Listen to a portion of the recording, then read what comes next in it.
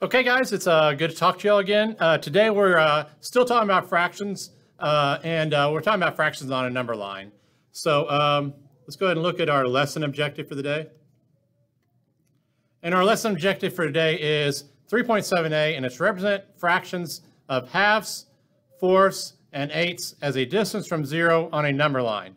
And what you want to be able to do by the end of the lesson is I can use a number line to show fractions, and I can read a customary ruler, because I think this is probably one of the more practical things that we are going to be teaching you this year.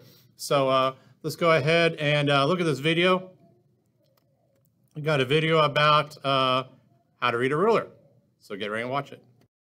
I'd like to talk about using a ruler that measures in inches. Rulers are used in construction around your house. And a lot of times when you look at a ruler, it's hard to figure out what each of the small marks represent. First, let's begin with the largest numbers that have a 1, 2, 3, or 4 by them. They measure inches. So if it goes to the number 2, you know that it is 2 inches in length.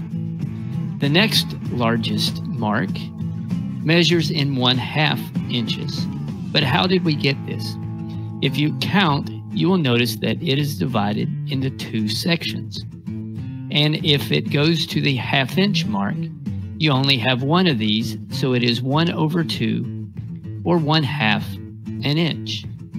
This next mark is called a 1/4 mark, because if you count, it divides it into 4 sections. 1, 2, 3, 4. And finally, the smallest mark on this ruler divides it into 1/8. Again, you can count, and it divides it into 8 equal parts. Now let's put this into practice. What is this first measurement? Notice it is going past the 1 mark and stops at the 1/2, so it is 1.5 inches. This next one touches the 5th mark of the 1/8, so it is 1 5/8. And finally, this one touches the 2 1/8 because it touches the first 1/8 mark. So there we go. How to read a ruler that measures in inches. Thanks for watching, and Moo Math uploads a new math and science video every day. Please subscribe and share. Okay, guys, I got some snips I took of pictures of rulers, and we're going to talk about them a little bit. This first ruler over here is broken down into fourths of an inch, and it would have been, this probably would have been similar to a ruler you would have used last year. And last year you would have been expected to measure things to the nearest 1/2 inch. So you would have probably used a ruler that looks similar to this right here. This ruler over here in the center, the wooden, or the center ruler right here, you can see I got a snip of it, and that first long mark right there is 2 inches. Abbreviate inches. So this mark right here is 2 inches, and this next long mark is 3 inches. Abbreviate inches. And the next longest mark that's halfway in between those 2 marks, that's going to represent 1/2 inch. And that actual mark would actually represent, this mark right here would represent 2.5 inches. So 2.5 inches, which is a mixed number. It's a mixture of a whole number and a fraction. My next longest marks, I got 2 marks that are almost as long as the 1/2 mark, and those are 1/4 inch marks. My first one is 1/4, and the next one over here on the right of the 1/2 represents 3/4. Okay, and then we got the smallest marks that are in between. Those are my 1/8 inch marks. So my first one is going to be 1/8. Okay, and my first fourth is actually 2/8. My next short mark would be 3/8. My halfway mark would be 4/8. My next mark after 1/2 is 5/8. And then my 3/4 is going to be 6/8. And my next 1/8 inch mark is going to be 7/8. So this dot right here on my number line, if I want to if I was measuring something that came to that point right there, I would say that it is 2 7/8 inches long. And I abbreviate inches with 2 little hash marks right there. And you can see down here below, I took that same ruler above there, and I kind of made it into a strip diagram, sort of like we talked about on Tuesday this week. And I basically just drew lines and made strips out of it. And so each one of these represents 1/8.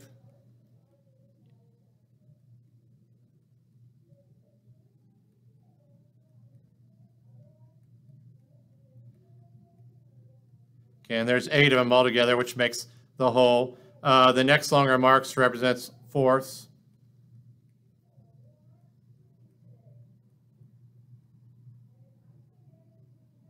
And I have 4 fourths there, represents a whole. My longest ones represents halves.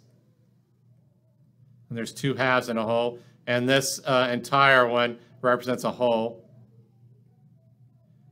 In this case, it represents a whole inch. And I'm going to show you one more ruler. And this is probably a more common type ruler. This type ruler that I use quite a bit, and it's broken down by 16ths. And it's very similar to to the ruler that we're using that's broken into 8ths, but it's just a little bit more precise. And it's probably the one that, like your parents have, if your dad has a tape measure or something like that, he probably has measurements that look sort of like this. So still the long one that's halfway in between represents a half.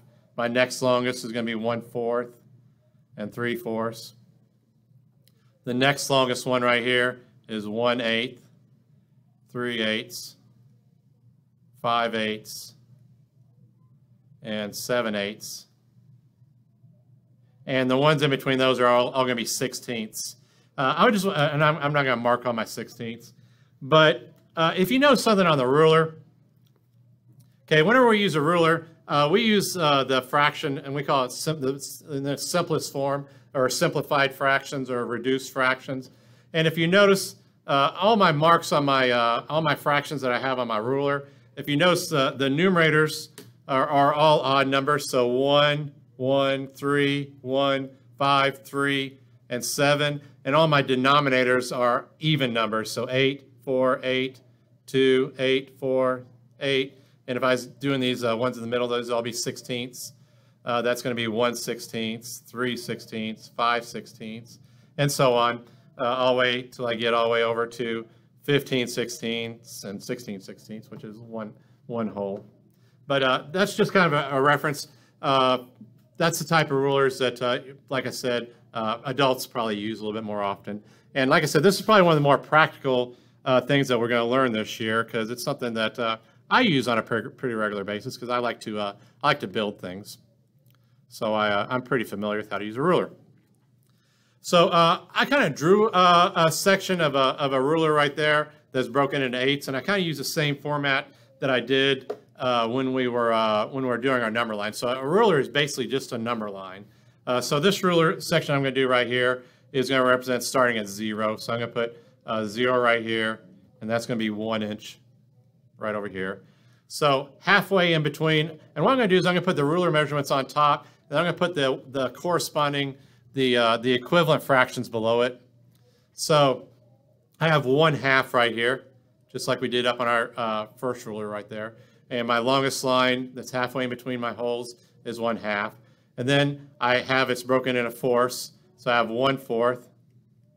And my next fourth is right here, that is 2/4 that lines up with a half. And I'm going to put that down below here. My next fourth over here is 3/4. And then my one whole right here is 4/4, but I don't mark 4/4 on my ruler. And then I'm going to go back and do my 8ths. So the first one is 1/8. My next one is 1/4 or 2/8. Then I have 3/8. My halfway in between is 4/8. And then I have 5/8. And then 3/4 is equivalent to 6/8. Then I have 7/8. And that's all of my 8ths. So that's kind of how to draw a ruler. If you notice, what I did is that, like I said, I used the same format we did for drawing our number lines or doing our strip diagrams. I used 24 lines from here to here, or 24 grids from here to here. Halfway would be 12, and then each fourth is 6. So that's 1, 2, 3, 4, 5, 6, and that got me to my first fourth, and 6 to half, 6 to 3/4, and 6 to a whole. And then my eighths is 3, because 3 times 8 is 24. So that's 1, 2, 3. That's my first eighth. 1, 2, 3. My second eighth. 1, 2, 3. Third eighth. 1, 2, 3. Fourth eighth. And there's going to be 4 more sets of 3 all the way over to 1 whole. So this is just kind of a little example or a little teach on how to read a ruler and how to read a number line. Okay, you see we got a ruler right here. It's a star math chart. If you ever want to get a copy of that, you could always go to the Texas Education Agency website or TEA website, and you can get a lot of different star materials. This is one of the things they allow you all to use when you take the star test. So we practice with it in class. So you can see right there, it's a ruler. On this, what we're going to use on this star chart today is the ruler, the customary ruler that measures inches. And you can see it goes all the way from 0 to 8 inches right there. And we're going to take a minute and measure this pencil using the ruler. So it's important when you're measuring that you don't just place the pencil anywhere. You got to line it up with the 0. So I'm going to put the tip of it right there on the 0. And when I look at it now, I can see that it's between the 2-inch and 3-inch mark. And so it's going to be somewhere, it's going to be 2 inches and so many, a fraction of an inch long. So I can go ahead and say it's going to be 2 inches long. So I'll put the 2 right there because it's between the 2 and the 3.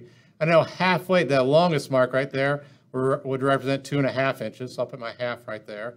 And my next longest mark that's between the half and the whole is going to be my 1/4 inch mark. My first quarter is over here on the left side. That's 1/4. And this quarter over here is 3/4. So it looks like the eraser is ending right there at the 3/4 mark. So my pencil would be 2 3/4 inches long. And I abbreviate inches IN usually. There's also these 2 hash marks you can put behind it, which also means an inch. But in 3rd grade, typically we put IN with a dot to represent an inch. Okay, so let's see if we can zoom in on this. You can see over there on the far right side of it, it's not going to take me to it again. I basically took and made my my ruler into a strip diagram right there, so you can kind of maybe you can understand the measurements a little bit better there. See a little bit closer. There we go. So you can see between the 7 and 8 that strip right there would represent the whole. That would represent the whole. And then the longest one right there breaks it into 2 parts. So that's going to be a half.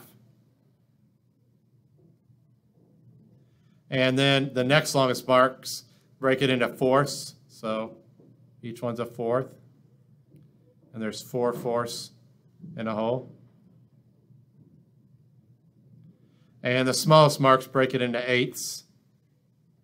There's 1, 2, 3, 4, 5, 6, 7, and 8 eighths makes 1 whole inch. So that may make it a little bit easier for you to understand, because typically number lines are a little bit more difficult than strip diagrams. So for instance, if I had something that fell right there on my number line, that looks like it would be 1, 2, 3, 4, 5, 6, 7. So that would be 7 eighths, or it's 7 wholes. So 7 and 7 eighths inches long. Okay, let's look at some guided practice problems here. It says, Sue walked 7/8 of a mile to the playground. Which point on the number line represents the distance Sue walked? So important that the 7/8 of a mile is important, and what we're trying to find out is which point on the number line represents the distance Sue walked. So let's look at our number line really quick. I have some points marked on there. I have 0/8, 1/8, 4/8, 6/8, and 8/8. So, and I can see that 0/8 represents probably the starting point, and 8/8 represents 1 whole. What does 4/8 represent on my number line? What's another fraction that's equal to 4/8? Yes, that's correct. 1/2 is equal to 4/8. And anytime we have a fraction where the numerator is half of the denominator, is going to be equivalent to a half. So we'll look at the points on the number line. Point A. So what does point A represent on my number line? Yeah, that's correct. It's right after 1/8, so that's going to be 2/8. And my number line is broken into 8 equal parts. What does point B represent on my number line? Yes, that's correct. It represents 3/8. And I already have 4/8 marked on my number line. What does point C represent on my number line? Yes, that's correct. Point C represents 5/8. I already have 6/8 marked on my number line. What does point D represent on my number line? Yes, that's correct. Point D represents 7/8. My next point on my number line is 8/8. So that means I'll double check real quick. I have 0, 1, 2, 3, 4, 5, 6, 7, and 8. So it looks like it all works out. Well, since when I got to my 1 whole, I was at 8/8, my improper fraction. So I think I marked my number line correctly. So that means answer choice D, point D is going to represent 7/8, which is how far Sue walked to the playground. Let's go ahead and look at the next problem. Problem number 2. And problem number 2 says the number line below shows the distance from Chase's house to some places near his house. So what we want to know is how far is the school from the library? So I'm going to circle some important information. I'm going to circle the school. I'm going to circle the library. So we want to know what the distance is from the school to the library. We'll try a couple different ways of doing this. We go ahead and start. We'll start with Chase's house, and we see Chase's house, and the school is 1/4 of a mile. The park is 2/4 of a mile. The store is 3/4 of a mile, and the library is 1 mile from his house. And 1 mile would represent what fraction? Yes, that's correct. 1 mile would represent 4/4 of a mile, or 1 whole mile. So if I want to figure out how far it is from Chase's house to the library, and it's already marked on there. I know from Chase's house to the library is 4/4 of a mile. So if I want to represent how far it is from the school to the library, I could go ahead. I know from Chase's house to the library is 4/4 of a mile.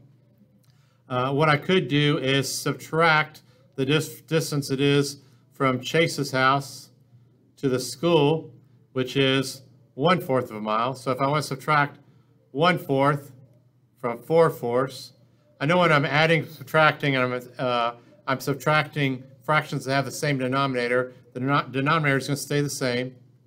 So my difference is going to have a denominator of 4, and all I need to do is do the operation for the numerator, which is 4 minus 1, and 4 minus 1 is 3. So we can say the distance from the school to the library is 4/4 of a mile because, 3/4 of a mile, because from his house is 4/4, and if I subtracted the distance from his house to the school, which is 1/4 of a mile, that told us the distance from the school to the library. Or we could just go ahead and start at the school and see how many sections it is from the school to the library. Looks like that's 1/4, 2/4, 3/4 of a mile, so 3/4 of a mile. So it is 3/4 of a mile from the school to the library.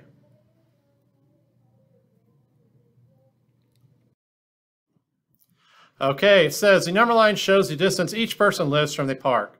And you have a number line that shows the park being 0.0 on our number line. And then I have some letters A, B, C, and D on my number line. I also see a 1 and 2 on my number line. So below the number line says Frank lives 1 3/4 mile from the park. Which point on the number line represents Frank's house? So important information.